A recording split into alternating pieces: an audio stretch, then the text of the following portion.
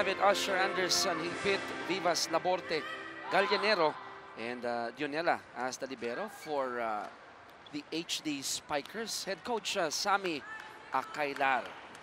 Para naman po sa Lady Slammers, Kumabaw, Todorovic, Dadang, Olgard, Pablo, Dowd, and Macandili as the libero.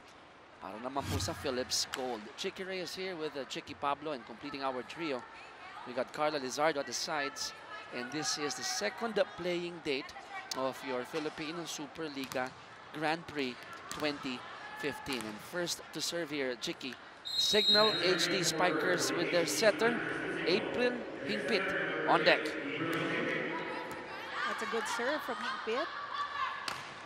And you were talking about Myla Pablo nung warm-up sa partner na parang ganda ng groove niya, ganda ng talon, and that went a little bit wide. But kita mo yung talon, ano? Tsaka yung palo, yung power behind that hit of Myla. That's right. Let's see how she'll recover. 1 serving 0. Lady Slammers from the back. And first point of their celebrated import, Boyana Todorovic, na naglaro sa UCLA. Yes, very smart move from Todorovic. Cignal was waiting for a really powerful hit from her, but she saw na nag-back na yung mga players, so she did an off-speed. Oh, wow! Can I say Tower of Power? Yeah, you surely can. At the net. You've got all guard there.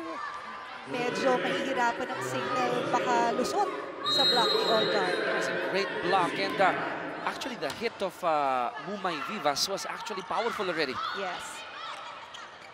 Laborte, the veteran for Cignal. Meantime, Boyana with her second point in PSL. Boyana showing us the different hits that she can make, first with an off-speed, and then now with a powerful hit that really just landed on the line. People in the camp of Philips Gold told me na kanyang nickname daw ay Bo. Bo. Parang yung artista noon, si Bo Derek. That's right. Oh, it's revealing our age here. Olgard with a powerful hit, and it's 4-1 in favor of Philips Gold. Oh my, oh my. And you know, according to Lindsay Dowd, that's her favorite set, the middle. And by the way that all guard is hitting that ball in the middle, we can expect a lot of quick hits from her. It's 4 serving 1. And Philips Gold, the revamped Philips Gold, off to a good start. Pablo with a gift. And she will cash in on that. You know, this is also almost what happened to Cignal when they went up on opening day. They started out a little bit slow on the momentum, and then they just slowly picked it up. So let's see if this new first 6 of Coach Sammy is gonna deliver a good first set. 4-point lead for the Lady Slammers. Pablo, no one was there. There was a big space, a donut, if I may say. Alam mo, the main difference that I can see here is that Philips Gold is having such a good time playing. They're just smiling and they're just really having fun. Itong Cignal, medyo nasa-stress na siguro sila because they're down by 5. 6-1 is our score. 5 or 6 straight points coming from the Lady Slammers. The captain on the other side. Susubok ang Cignal HD. Dowd to Pablo. Ball is still alive. Great rally we're witnessing. Vivas. From the back. Soft touch there. And that's another point for Bo. You know, once again, Bo looks first at the floor defense of Cignal before hitting that ball. And that's why nakita niya, may butas ulit sa zone 6, and that's where she directed that ball. Correct me if I'm wrong. Cignal scored the first point. Am I right? And then after that, it's been Philips all the way. Let's see. Anong isasagot dito ng Cignal HD Spikers? Ball is still alive. Lady Slammers will try again. Hingpit will set it up. Oh, that's a good hit off the deflection coming from Fritz Joy Gallinero.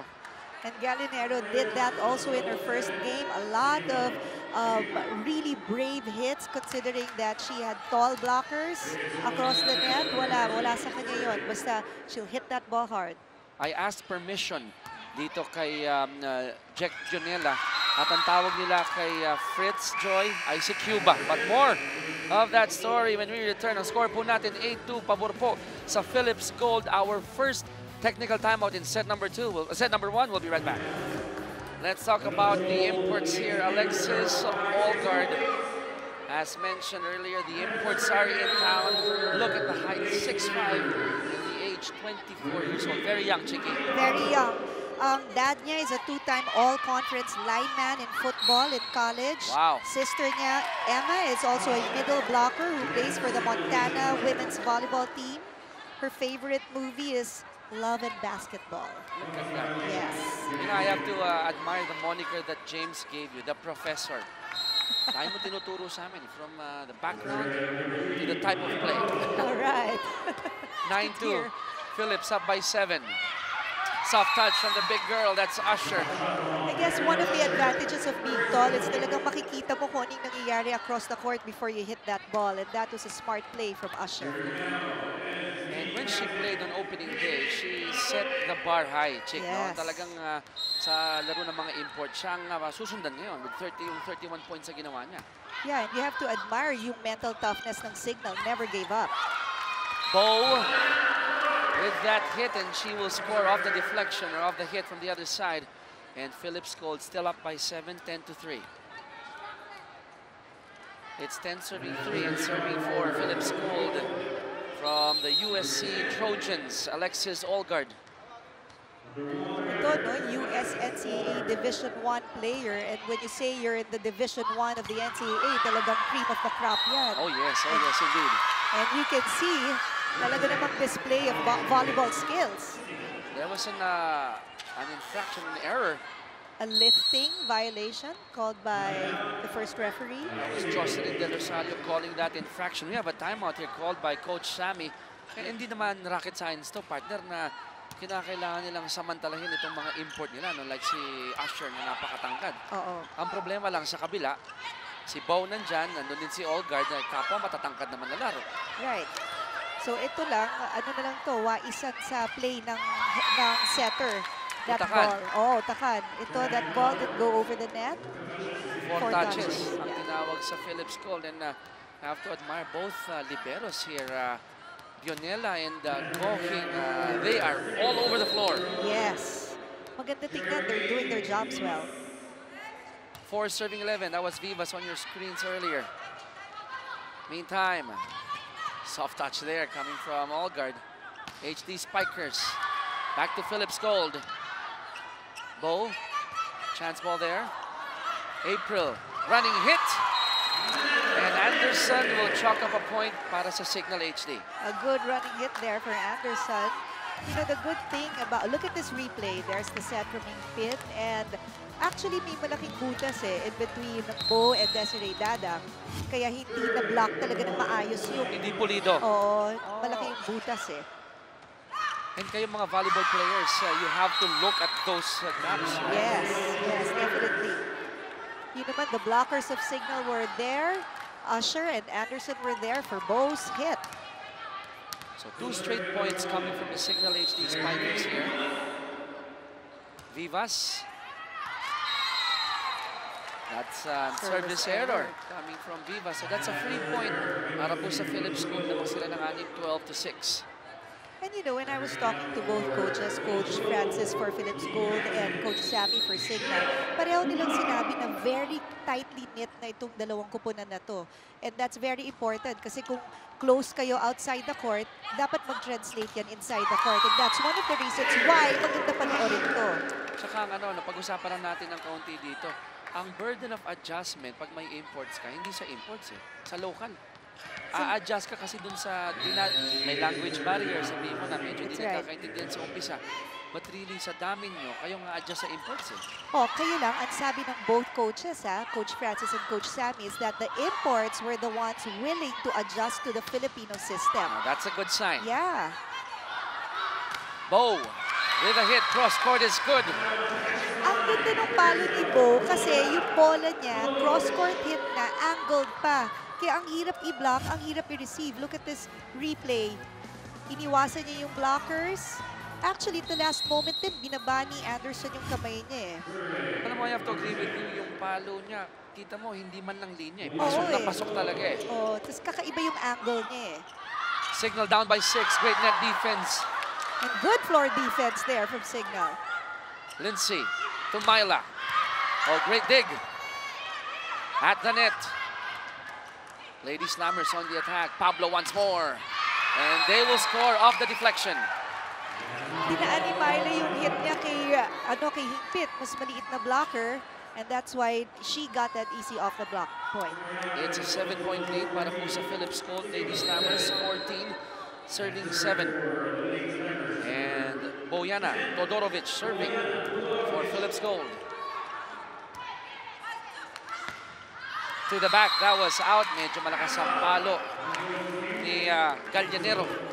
Si Gallinero, 1 year siyang hindi nakapag-volleyball. So, can you just imagine kung talagang, ano siya, in shape? Pero alam mo ba na itong si Gallinero ay 20 anyos lamang to. Wow. Magto-21 lang to sa October 28. So, Marami, marami pa yan na ipapakita sa volleyball, for sure. Myla. Hingpit. Running hit once more. That's her favorite. Si Higpit has mastered the set that Amanda Anderson wants in a running hit. Look at that. Very perfect height, perfect distance. At ang galing din ni Amanda Anderson, even if it was slightly off, nagawa niya ng paraan. And the running hit, Chicky Pablo, Yeah. correct me if I'm wrong, hindi madali yan. Oo, hindi. Kasi sa timing. Quick one here, but it backfired. Para sa Lady Slammers, the intention was good, the height was okay, the hit was powerful, but it went wide. It just went wide. So, aning mga bante ng Philips Gold. It's 9 serving 15. Anderson serving for Cignal HD. They go to their import there. Cignal naman po ang susubok. Olgard couldn't contain itong palo ni Gallinero. Olgard, I think at that time was a little bit high when she was waiting. So if she had gone lower, closer to the ground, makikita niya na yung bola mataas. Kaya kung pinabayaan niya yun, it would have gone out. Amanda on deck. They're down by 5. Pablo with a save. Chance ball here. Hingpit at the net. Quick one to Laborte. Pablo against 2 defenders. From the back. Oh, great net defense shown by Lindsay Dowd. And our score is 16-10 in favor of Philips Gold. Our second technical timeout in set number 1. Babalik po ang inyong PSL Grand Prix 2015 at pag-usapan naman natin ang isa sa mga imports ng Lady Slammers, si Bojana Todorovic, middle blocker mula sa Amerika. 5'11" ang kanyang height at naglaro sa Cal State University sa Long Beach. Yes, ito NCAA Division 1 player din siya. She started playing when she was 7 years old. She went to the States, migrated there but did not know an English word.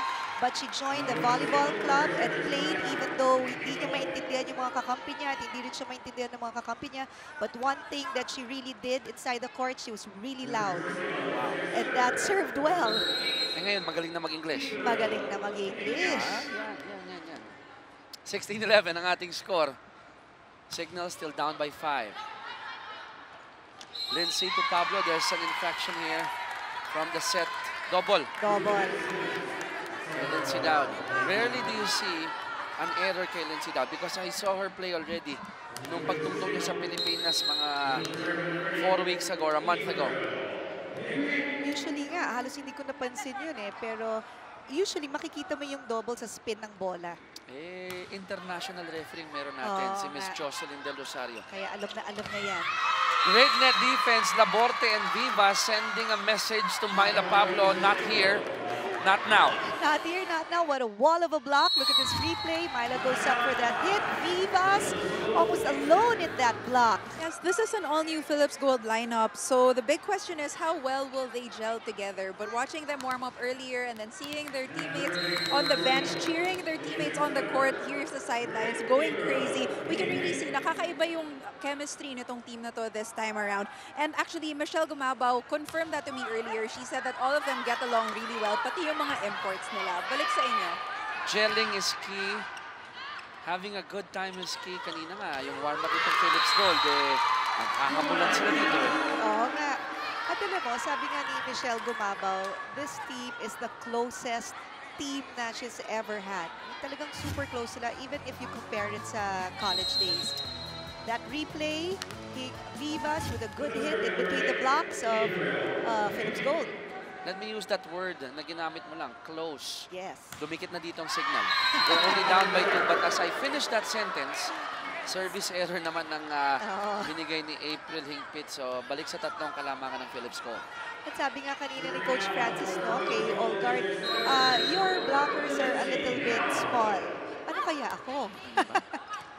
Very small ka na dyan. Very. Oh! Kinapos, itong balak ni Mumay Vivas, wanting to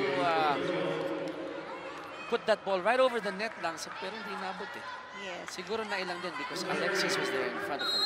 Medyo baka nga na-intimidate a little bit. Dowd ang nag-serve para sa Philips Gold. They're up by 4. Gohing. Dowd. That setup has been picture perfect for Philips Gold. Ito nga yung sinasabi ni Coach Francis, she can't have a quick play if there is no first ball. Look at that. Talaga namang attack line. Bumabagsak ang bola ni Olgard or almost on the attack line. 19-14. Philips up by 5. Great dig coming from Gohing.